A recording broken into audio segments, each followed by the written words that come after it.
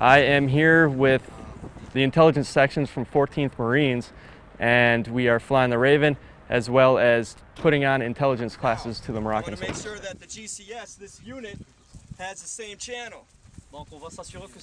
It's important because they're our allies, so they are our link to North Africa.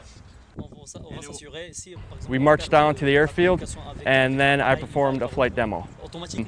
It takes one Marine, preferably 2 Marines, to operate this unit.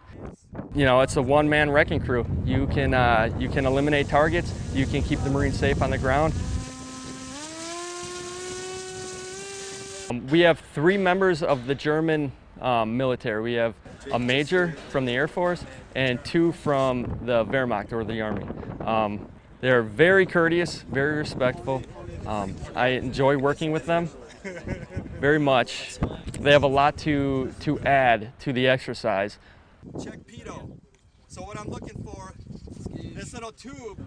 All right, so we were shown by the staff sergeant how that UAV is set up, how it is operated, what you can do with that. It was very interesting to see, very impressive, because in our forces we also have small UAVs like that, but not in our systems, so it was good to see actually.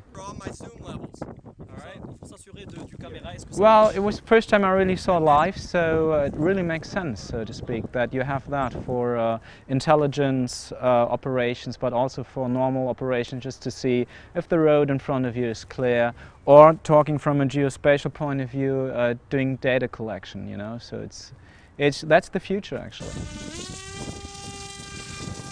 It feels good. This is my 2nd time coming out to Morocco. This is my first time flying the Raven out here.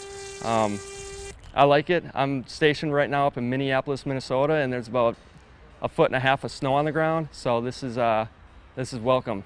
And I enjoy participating in these types of exercise and environments with the Moroccans, because they're very friendly and professional, and they're good men. We're navigating to waypoint Alpha.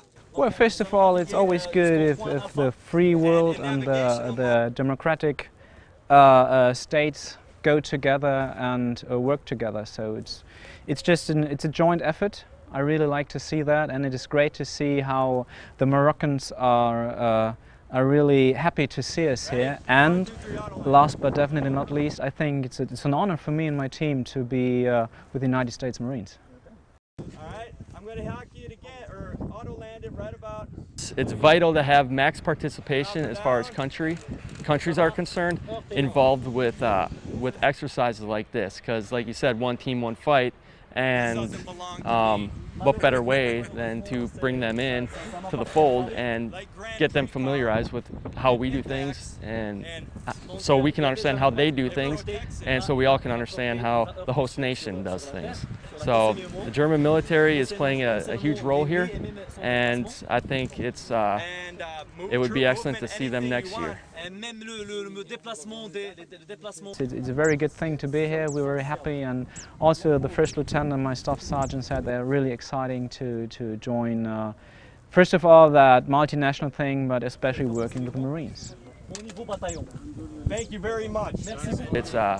This is excellent what we're doing out here, and I believe it's vital to our alliance and our friendship with the Moroccan Army.